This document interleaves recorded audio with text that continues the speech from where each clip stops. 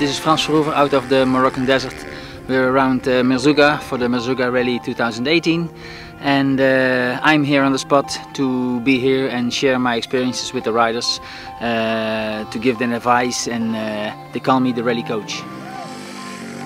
2 years ago I was racing myself here, and it was a typical bike rally.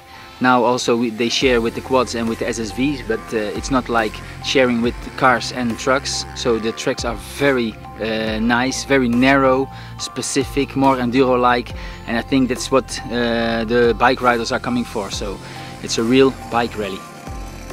Yeah, I saw. It was like a start on the... For me, a typical day is to get up in the morning at about 6 o'clock, take breakfast fast, jump into the car with Graziano, our driver of the car, who has quite some experience. He told me he had 19 Dakars on his name, and we find difficult spots where we take place.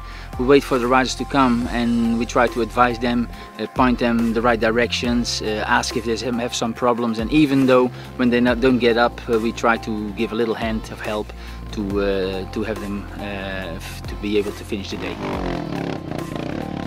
I'm in the bivouac in the night, and they are waiting for me to ask their questions, and I tell them many things, and the most important thing for me is when they leave from my table that they really understand what I explained.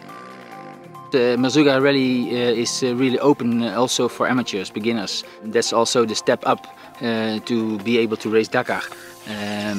And this is the only rally who has a rally coach who gives you advice during the day in the bivouac and even on the track. So I think this is the best way to start doing rallies. If you're riding enduros, for example, most of the guys did enduros before. It's a very short step to go to rallies. It's longer, it's maybe a little harder, but with the advice of the people here around with a lot of experience, I think you can come quite a way to be pointing direction Dakar.